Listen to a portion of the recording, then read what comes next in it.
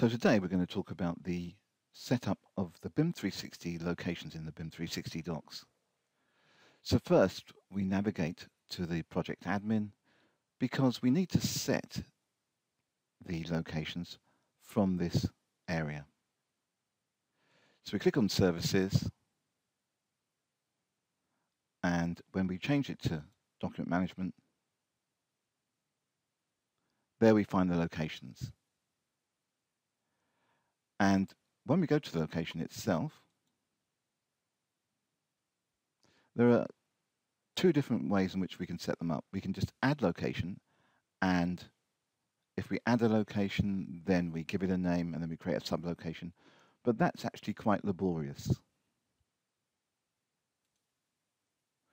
So what we're going to do is we're going to download the template, which we can do just by saying download template. It allows us to download it. And then we import the locations via an Excel spreadsheet. But the template will tell us the format in which the information is to be supplied. So the template's now downloaded. So if we navigate to it, and I've got Excel open at the bottom here, you can see that there are a number of different formats, and each tab of the downloaded template example gives us a different format of which we can present our information.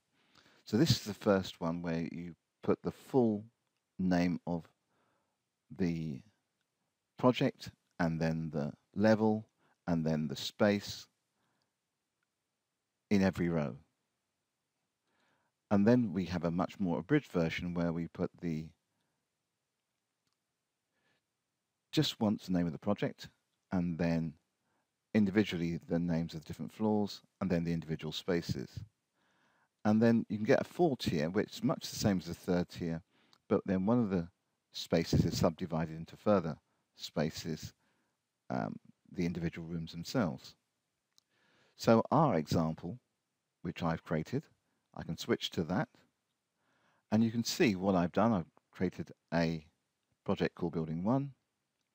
It has a number of floors which we identified, and then rooms within those floors. So what we're going to do now is to import that into the location area, and it will form the locations. So let's do that. So I've switched back to my locations in my BIM 360 docs. I go to import, and what I need to do now is go and find that file, which just happens to be on my D drive, and then it is. So here it is, locations building 1, and then we open that. And immediately, when we select it, you'll see that the way in which we've defined the building locations, so with the different levels and then the different spaces, is immediately created, and it shows us a preview. This is the preview mode, and then we just say import. And now we've got them in. But there is a further stage to that, because now what we want to do is to associate it with the different drawing plan views that we've got within the project itself. And to do that, all we need to do is to select, say for example, the ground level, and then you get the option to say add a linked document. So we say add linked document. We navigate, and it must be in the plans area, so I just know that I happen to have got one in some PDFs, and I'll say that the A100 I know is the plan view, and that doesn't only add it to just the ground floors, it will add it to each of these spaces as well. And what we can also do with this is we can define these spaces on that level. And to do that, if we now go to the view itself and select it, it brings up a view of the drawing and allows us to define the areas, which we can do. So we'll do this one at a time.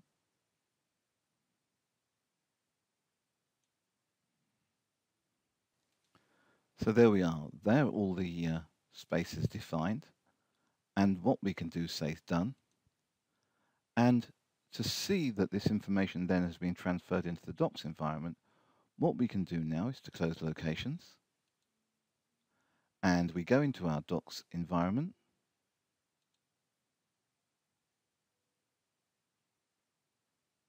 We navigate to where the folder where these files are stored, PDF, and when it's been added as a location, you'll see you get the location pin that appears.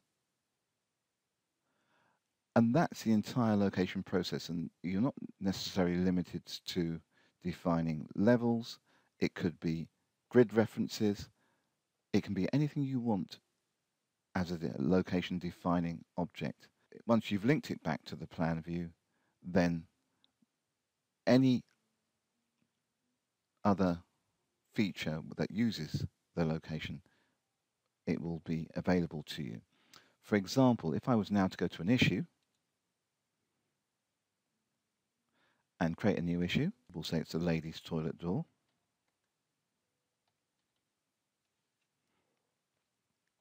It's a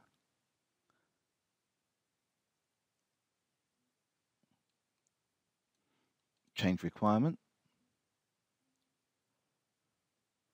We assign it to someone as normal. We choose a date, and if it's not done by that date, then the person gets an email. And we can now go to location. So in my location, there's my building 1. It's the ground floor, and we can choose the ladies' room. And in my details, I'll put front door. And what it also allows me to do is to add a document. I can say add a document. I can navigate once again to my PDFs, choose my 101,